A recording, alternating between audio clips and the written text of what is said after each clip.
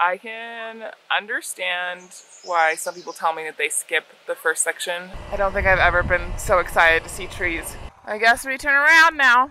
This is home for the night.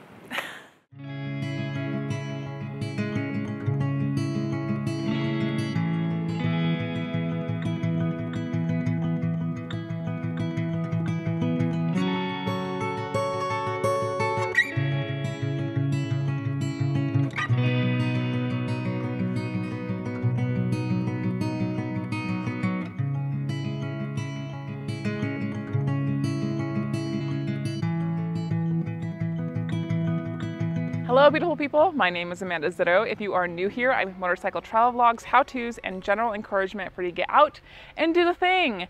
And we are in Jarbidge, Nevada. I'll get to the other part of the we here in a second, but the important thing is that we're in Jarbidge, Nevada. It is the beginning of the Idaho BDR. If you do not know what the BDR is or what it stands for Backcountry Discover Route. And there is a nonprofit organization called the BDR Association that creates these mostly off-road routes for adventure bikes that go through individual states in the United States. There is a multi-state one on the East Coast now, two multi-state ones on the East Coast now, but it started as an idea of making a mostly off-road route to get through a whole state. Now we are doing this a little bit early in the season. We're here in June, and most people call you crazy if you try to do the Idaho BDR anytime before July. I have checked everybody else's reports who have already done little bits and sections of the rest of the Idaho BDR, so we know that we will probably hit snow in a few places.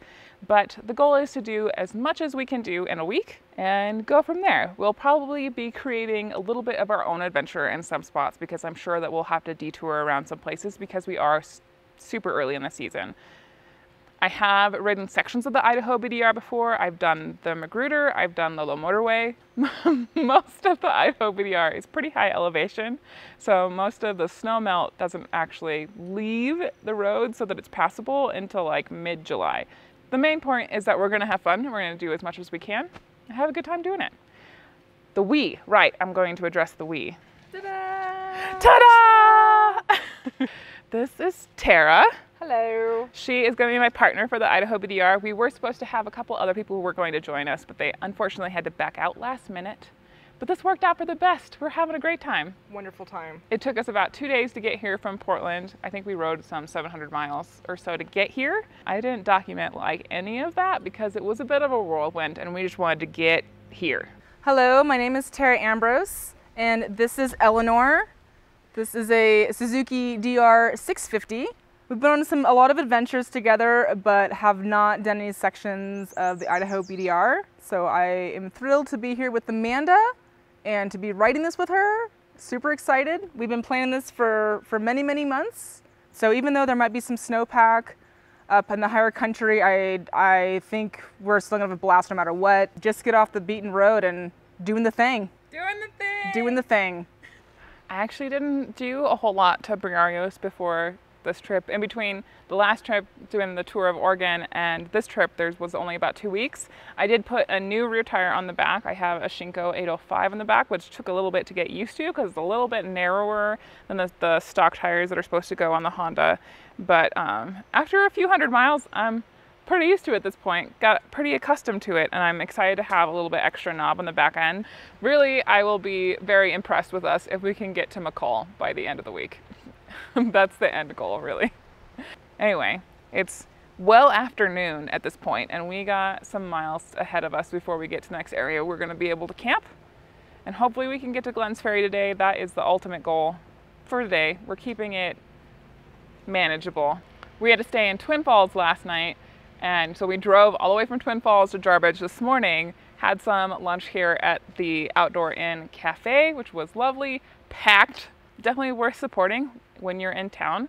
It's really awesome to get to support small businesses along the BDR route, and that's part of what keeps the BDRs open, because small businesses and small little towns like this recognize like the support that the BDRs bring to small little rural areas like this, and we bring business. So it's important when you can to stop and support all of these small little towns that the BDR goes through. Yeah!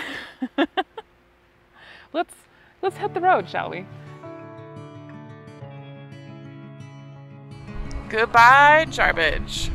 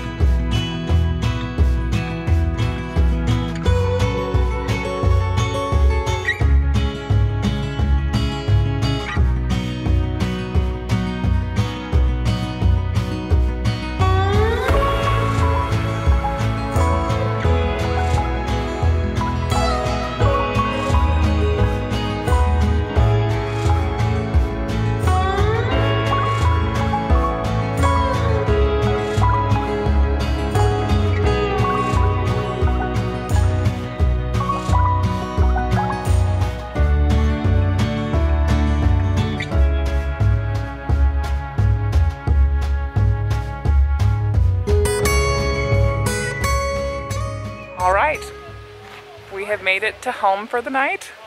We have parked right next to a truck and camper with the jelly bean logos all over them. And Tara immediately walked up to the lady and was like, "Do you have jelly beans?"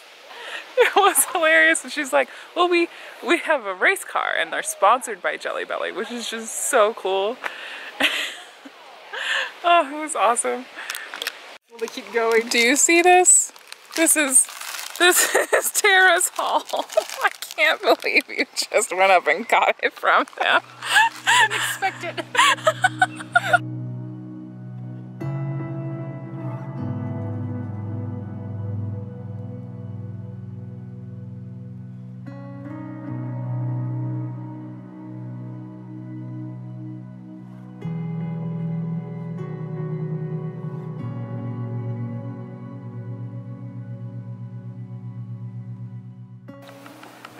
Tara's having some fancy food. I'm having real fancy food. I am a lot more tired than I thought that I would be. And we didn't really, I don't feel like we went that far. I guess we did. We did a lot of highway miles this morning before we even got to the dirt. I think I'm just gonna have oatmeal and go to bed and enjoy my bed. Yeah. Yeah.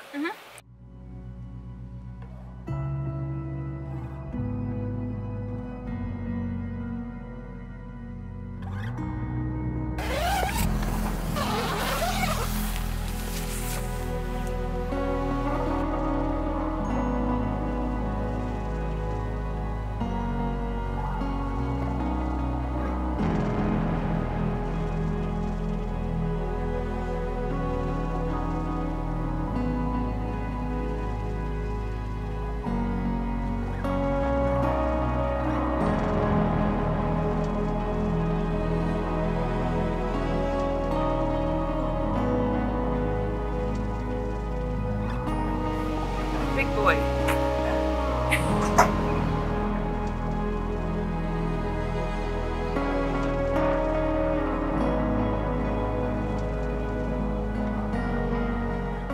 Well, good morning, beautiful people. It is day 2 of the Idaho BDR. We camped here at a state park in Glens Ferry. It's actually a great little state park. There's lots of trees, so much shade, so we didn't microwave in our tents this morning, which, you know, is my favorite thing.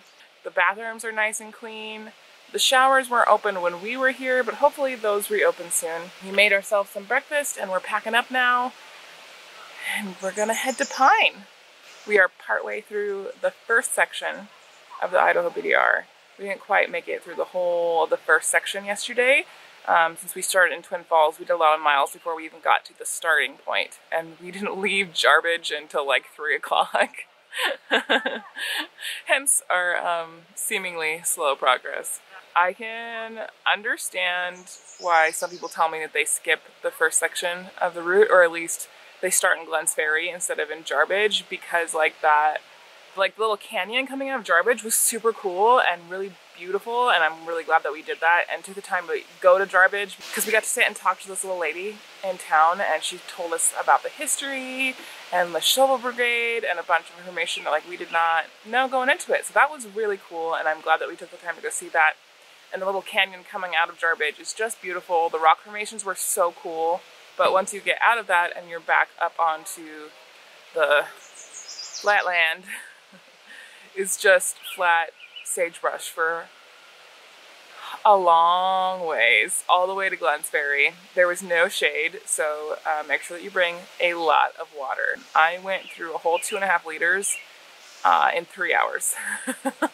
And then some, because I also drank all of the electrolytes out of my water bottle. The sun was relentless, and we are only in June, so I can't imagine how hot that area could be in July and August. But I'm glad we did it, and we lucked out and we found a spot here. I'm really, really excited to be in the trees again. So excited. Let's hit the road, shall we?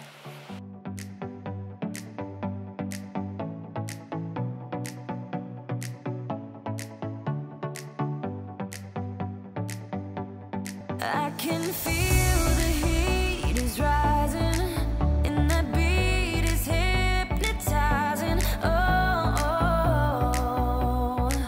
no, we run the show.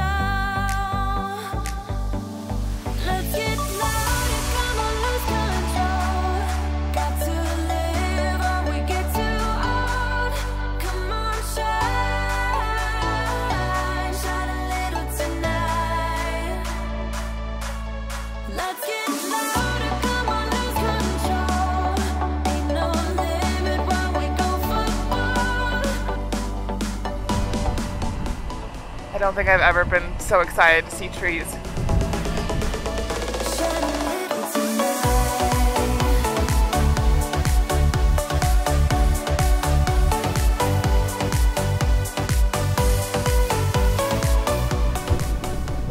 Oh, you know what? I want to hug a tree. Shine a little tonight.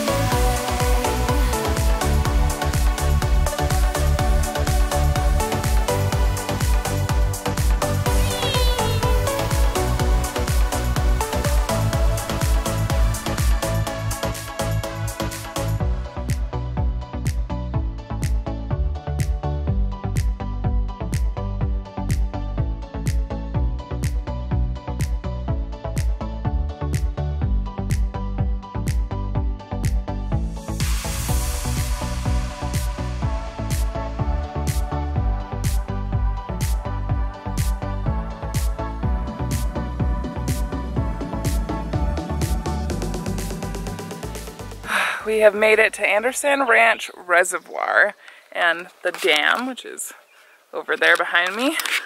Stopped here and took a little break, checked the map, ate our snack, hydrated, and we're gonna get back on the road here in a minute. But the road coming down into the reservoir was super cool. I really liked that.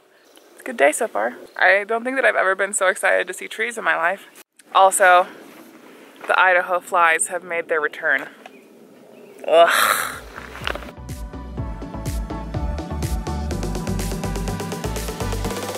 Let's get louder, come on, lose control. Got to live or we get too old. Come on, shine, shine a little tonight. Let's get louder, come on, lose control. Ain't no limit while we go for more. We can shine, shine a little tonight. Shine a little tonight. Shine a little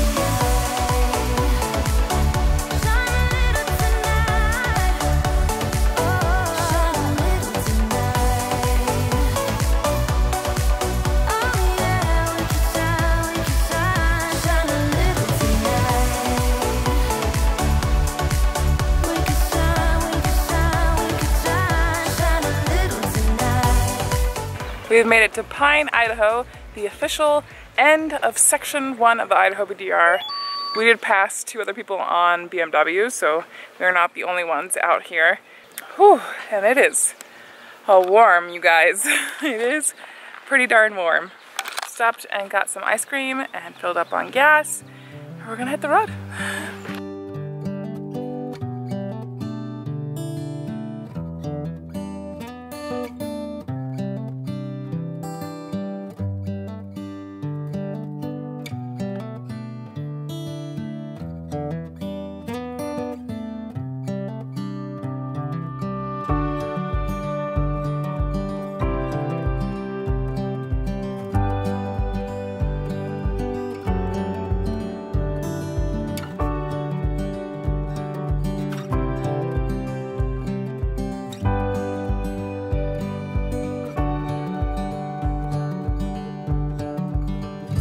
Today and not tomorrow. There's no time to borrow. Today is a good day to live.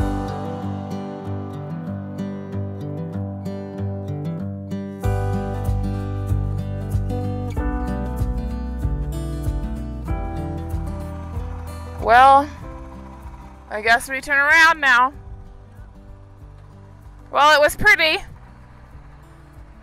I guess we know that Onyx was right. Oh. Okay. Well, we tried to go to Trinity Lakes. The road is still closed, unfortunately, but we did get this beautiful view, so I think it might have been worth it.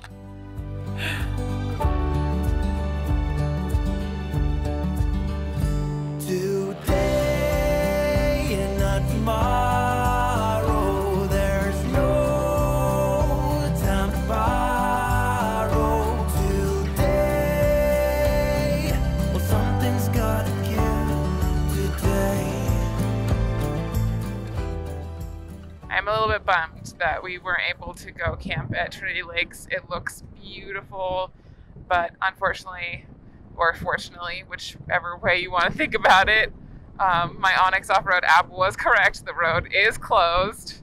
We were just hoping beyond hope that maybe it had opened fairly recently. The folks that we talked to in Featherville didn't know if it would be open or not, so we gave it a shot. That's all you can do. All right, back en route.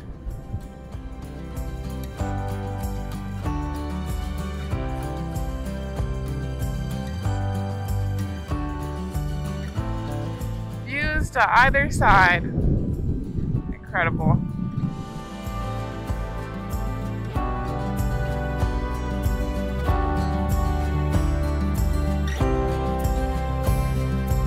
Well, we did 101 miles a day, 7.5 hours on the road. Pretty proud of us. Yeah. This is home for the night.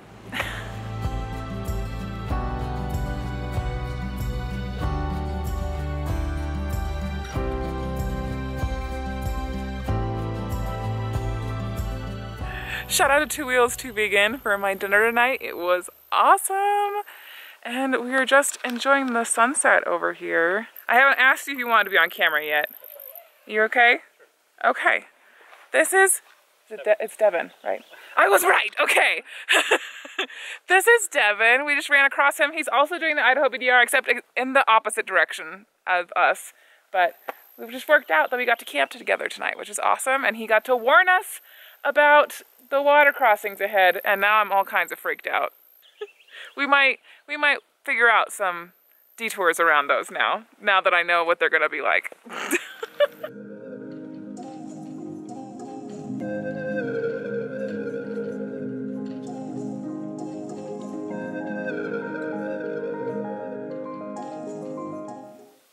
How did you feel about today? Felt good. Yeah. Felt good. Ready to sleep tonight. Oh, I'm so ready to sleep. I'm so much more tired than I thought that I would be. For real. I am really glad that we did this section though. It was beautiful. And it makes me just a little bit less bitter about the fact that Magruder and Little Motorway haven't opened yet for the season. So, because it's just been gorgeous here. And like the view and like the way that this road follows the ridgeline is super similar kind of to sections of Lolo and Magruder. So I feel like my soul has been fed and I'm not as angry about missing McGruder in the motorway. Thank you guys so much for watching this week's episode. If you enjoyed this and would like to see the next episode, make sure that you like and subscribe. And huge shout out to my patrons on Patreon who make these videos possible. If you would like to support the channel for as little as $1 a month, you can get early access to videos like these, ad-free before the rest of the world. If you cannot support me monetarily right now, that is absolutely okay. I totally understand. I appreciate you guys just for being here every single week and watching these videos. In the meantime, guys, question for the end screen crew. Have you ever asked for snacks from a stranger before? Or is it just Tara? I'll see you guys later.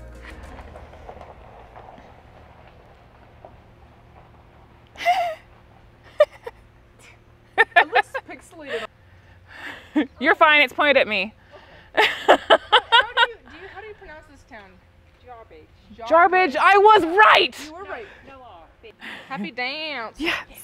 I also got a little bit of new gear. I have like a new gripper mount for my action camera so it can come on and off the helmet. And I sold the GoPro, you guys. I am now an all DJI Osmo action camera lady.